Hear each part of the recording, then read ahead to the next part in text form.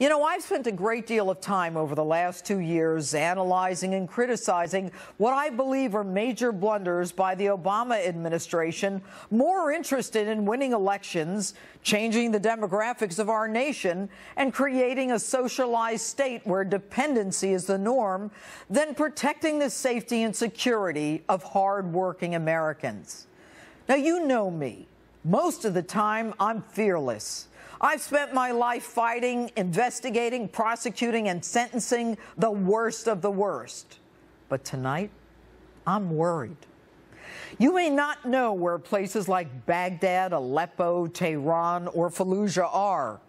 But if you don't think that what happens there matters to you, you're wrong.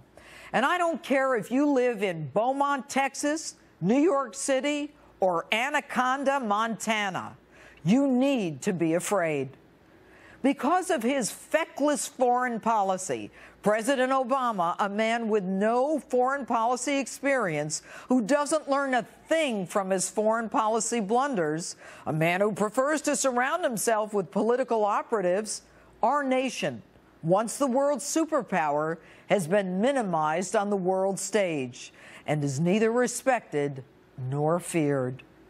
Barack Obama has proven to Russia's Putin, to Syria's Assad, to Iran's Ayatollah, and Afghanistan's Karzai, they can cross any red line that he draws with impunity. The latest disaster, of course, the Bergdahl trade of 5 of the worst savages, terrorists who wear their 12 years at Gitmo as a badge of honor, once again sending a message of weakness. Our commander-in-chief has literally replenished the enemy in a time of war. But not to worry. These 5 guys are not a threat to the United States. They are a threat to the safety and security of Afghanistan and Pakistan. If they're not a problem, why did you keep them in Gitmo for 12 years? And if they're not a problem, why was your president afraid to tell Congress he was even letting them out? And today, another example of Obama's ineptitude. Americans summarily evacuated from Baghdad as a band of the worst barbaric terrorists marches from the north on toward Baghdad to reclaim Iraq.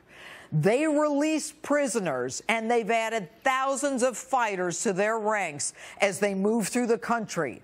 And they are the richest terror group in existence. 500,000 citizens have fled Mosul in fear of them.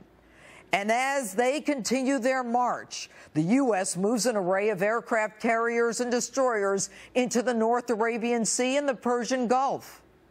Now, we spent $1 trillion. The blood of 4,500 American men and women killed and 32,000 of us injured in Iraq. Yet Barack Obama left Iraq contrary to the advice of military leaders and those like Senator John McCain, who said he left too early, when McCain stated on the Senate floor 3 years ago that the decision to do a complete early pullout was dictated by politics, not our national security. And Senator McCain said that history would judge President Obama's leadership with the scorn and the disdain that it deserves. America left Iraq as a state not able to stand on its own.